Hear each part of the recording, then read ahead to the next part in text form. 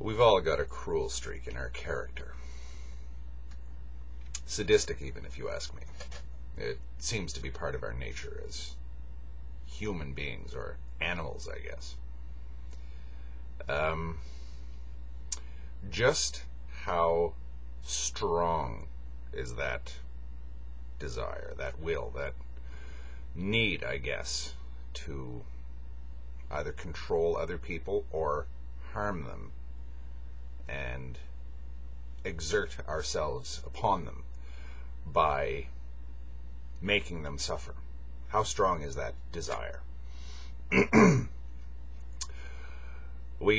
As a society, we've more or less turned our backs on the idea of physically making other people suffer. We seem to think that that's bad. We have this built-in sort of non-aggression principle in our society. Leave other people alone. Who started it? That kind of thing. Well, that's not the only way that you can make someone suffer.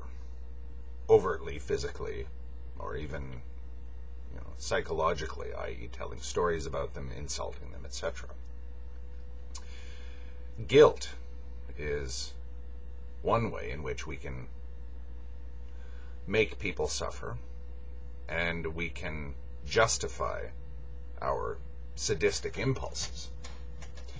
If you deliberately inflict guilt upon someone, you're deliberately making them suffer. If you're deliberately engineering a sense of pain, internal suffering on someone, then you may as well be just turning a screw on a pair of thumb screws. You might as well just be deliberately tightening that pair of thumb screws to make them howl in pain. The whole point of deliberately guilting somebody is to make them suffer. You might say that you're making them suffer in order to achieve a certain result. But the actual experience of guilt is profoundly negative. When you feel guilty yourself, it's essentially it's a sense of being at war with oneself, of violent self-hatred, overwhelming, debilitating, crippling. And people who suffer from guilt often do have that sort of momentary where this sense of almost physical pain overwhelms them. It becomes simply impossible, this sort of tidal wave of guilt that just often comes out of nowhere, just pops into the head, and you think about just how awful a human being you are. And you sort of revel in your own suffering. The usual guilt spiral stuff where it just feeds off itself and gets worse and doesn't go anywhere. Guilt is violence. The deliberate application of guilt is an act of violence. It's an act of aggression. I originally characterized the people that surround in Mendham as members of a death cult, which I don't, in hindsight, think that was fair. What I do believe it's a cult of guilt and shame. And it's a serious one. Because once you decide that if anyone feels guilty, that means that there is something to feel guilty about. Anyone who's studied guilt knows that, no, it's not necessarily the case that if you do feel guilty, you're automatically feeling guilty about something that you should feel guilty about.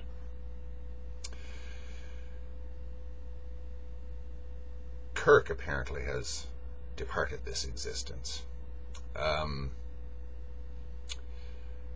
It's a pity. I liked him, even though we were sort of friendly enemies, opposite sides of the discussion on one that was overtly about antinatalism, but I don't think that that's really what it's about, if you ask me. It's guilt and shame. Kirk dealt in guilt and shame, or it looked like he did, based on the things that he'd said to me, saying that I was a monster. He would say this to other people, that my motives are suspect. He would say this to other people, that essentially anybody who didn't share his views on things was justifiably to be painted as a bad person. In other words, I formed the opinion, rightly or wrongly, and I still adhere to this opinion, that derived energy, aka Kirk, dealt in guilt.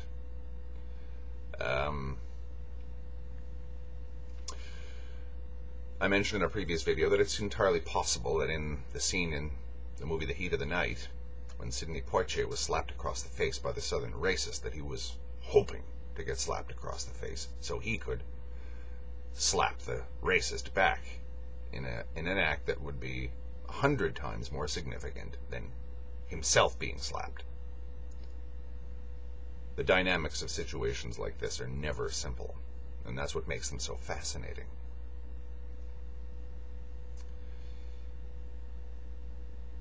I feel sorry for Kirk. Anybody that went through what he went through, yes, of course, that's terrible. But I don't feel guilty. It's entirely possible that in his last moments, an uncharitable thought or two went through his mind. I hope this really gets my parents or some people who have wronged me in the past profoundly. I hope that my suicide really fucks them up. I'm not saying that that did happen. I don't know Kirk well enough to know if he was capable of that kind of thing. And I apologize to whatever memory he has left us, if I've wronged him by even thinking this way. However, I think it's possible. I think that in the dynamics of guilt, the urge to make other people suffer and feel guilt is so strong that we will often consciously bring enormous suffering onto ourselves in order for that to be used, in order for that to strengthen our hand in our ability to manipulate other people through guilt and make them ashamed and in a state of conflict with themselves. Passive aggression is a gigantic thing with endless tentacles coming out from it. It's a fascinating way in which we can non-physically and even, I guess, in a sense, non-verbally damage, maim, or even kill each other. Guilt is quite literally that bad. Anyone who's ever read novels by Franz Kafka, or has ever even seen a Woody Allen movie, or watched a Seinfeld episode, will know just how ferocious a thing guilt can be. And anyone who's ever exerted in their life any sort of passive-aggressive tendencies, guilty as charged, will know that firing a guilt bolt at somebody deliberately is profoundly satisfying to a certain part of our character. You get an enormous feeling of power when you're able to do that. You've struck someone in a very vulnerable place where they cannot defend themselves and they can't hit back. Guilt can be used aggressively. And in my interactions with the people who, I suppose, call themselves ethelists, guilt has often been the weapon of choice.